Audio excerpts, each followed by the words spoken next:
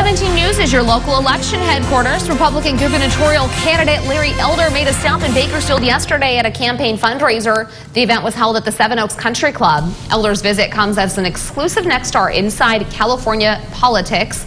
Emerson College poll shows him as the front runner among candidates hoping to replace Governor Gavin Newsom. 23% of voters, per the poll, say they would vote for Elder if Newsom was recalled on September 14th. Elder spoke with 17's Tom Wallace about why he is ahead of the pack.